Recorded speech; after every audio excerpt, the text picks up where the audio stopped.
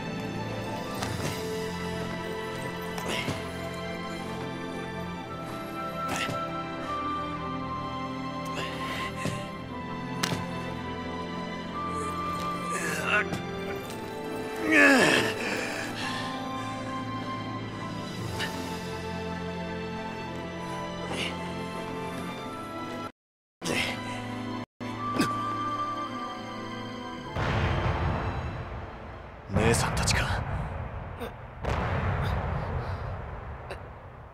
いや、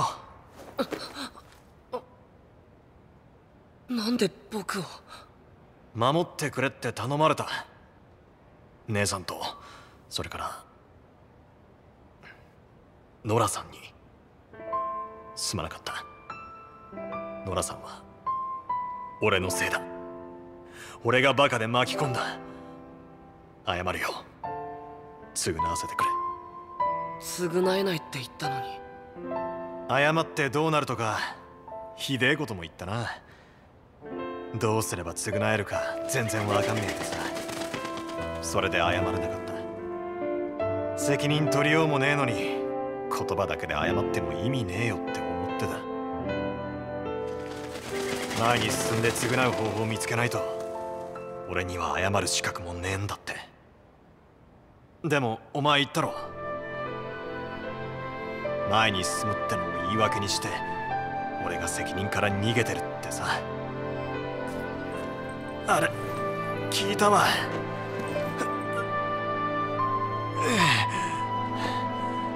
なあホープ、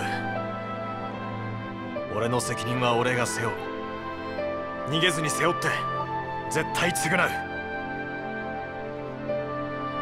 ほらよ、これ姉さんのだろ。どうして。それセラが姉さんに送ったんだよ。お守りにってさ。姉さんはそういうものをお前に預けた。だったらお前が持つのが当然だろ。償う方法探すから、少しだけ時間をくれ。どうしてもダメだったらお前が納得できるように責任取る。帰ってこないよ。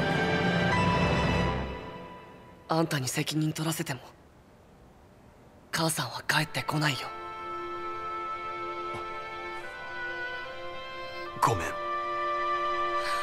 最初から分かってたんだ。分かってたけど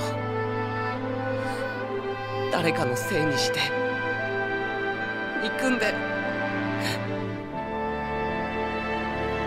目的がないと戦えなくて。誰かじゃなくて俺のせいだろ。俺に償わせればいい。償わせるまで生き延びてさ。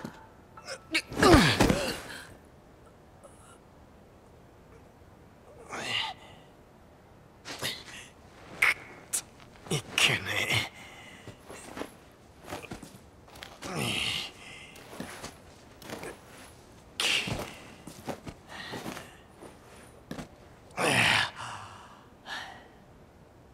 なんだよ、立てるじゃねえか。元気で安心した。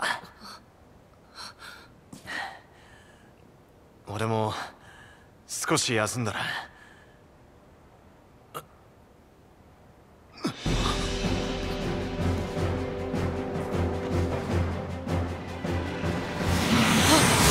逃げろ！早く行け！こいつは俺が。スロー！無理ばっかしてバカじゃないか。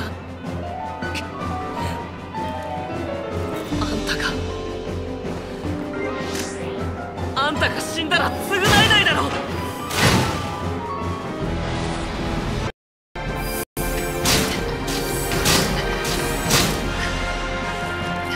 やってくれたな。スノーは生きてます。思い切りやれそうか。こいつには悪いかな。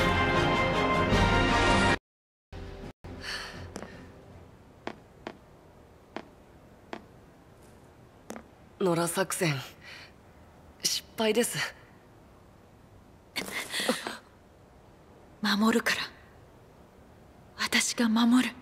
ライトさん、僕もできたら僕もライトさんを守れたらって。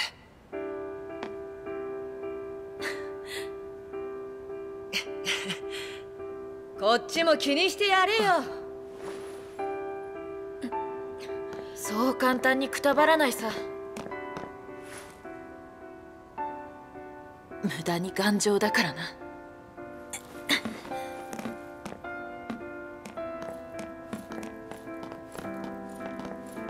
傷ついて帰っても温かく迎えてくれる場所、そんな故郷がきっと私たちにも